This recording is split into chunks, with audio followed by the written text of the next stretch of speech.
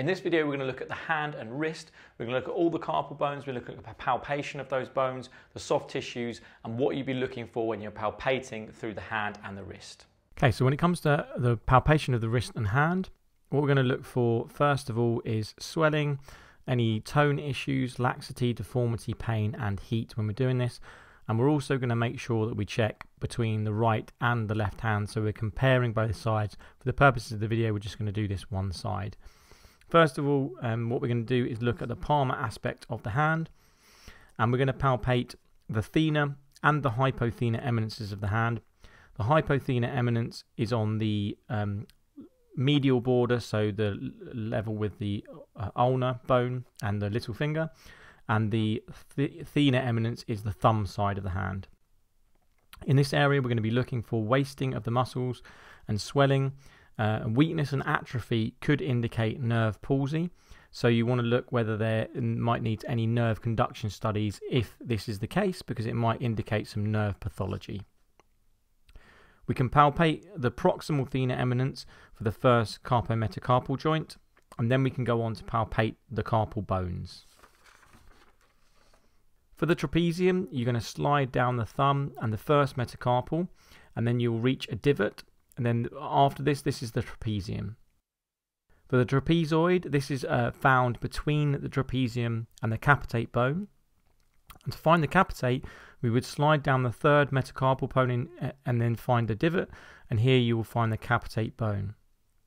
Then you can find the trapezoid by going between the capitate and the trapezium. And this is where the trapezoid bone is found. For the hamate bone, you can find the hook of hamate in the hypothenar region of the hand, and this is where you'll find a bony hook which is tender to palpate when you're doing this with the patient. The lunate bone is proximal to the capitate, so if you find the capitate bone and then you go proximally to this, you will feel the lunate bone. You can also flex the wrist. The lunate bone will become prominent, so this is how you can tell that you're on the lunate bone. For the scaphoid, we can find the scaphoid tubercle, which is in the thenar eminence, and we can palpate this through the snuff box also. You can palpate the scaphoid from both sides, one finger on the snuff box and then one finger on the scaphoid tubercle in the thenar eminence. The pisiform we would slide down from the hypothenar eminence, and it's the most prominent bone that you can feel in that area of the wrist, proximal to the hypothenar eminence. For the triquetrum, we would palpate the ulnar side of the hand and deviate the hand radially, and then the triquetrum bone will become prominent when you do this. On the dorsal aspect of the hand, we can palpate the bones and look for pinpoint tenderness, so we can palpate the metacarpal bones and look for tenderness through those bones. We can also palpate the metacarpophalangeal joints, the proximal interphalangeal joints, and the distal interphalangeal joints. And a squeeze test can be used for rheumatology conditions. So this is where you squeeze through the hand, and then that is positive if your patient has pain through their joints. You want to make sure that the pressure of the squeeze is located to cause some compression through their MCP joints. Radially, we can palpate the anatomical snuff box, and if you want to find this, you can do resisted extension of the thumb. In the middle of this would be the scaphoid on palpation. The abductor pollicis longus and extensor pollicis brevis are four fingers distal to the snuff box, and if you had pain in this area, it would indicate de Quervain's syndrome, especially if you get resisted extension being painful.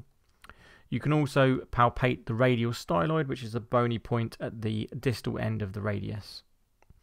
Also, you can then palpate proximally up the radius for pain or deformity. The ulnar side, you can also palpate the ulnar styloid, which is the bony prominence that you can feel at the distal part of the ulnar bone, and also then you can palpate through the ulnar bone to see if there's any pinpoint tenderness of that ulnar, to check for fractures if the clinical history dictates that you should be looking for this.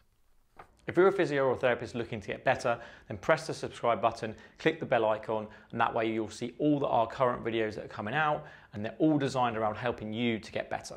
If you enjoyed this video, then click this one here because you are going to love it.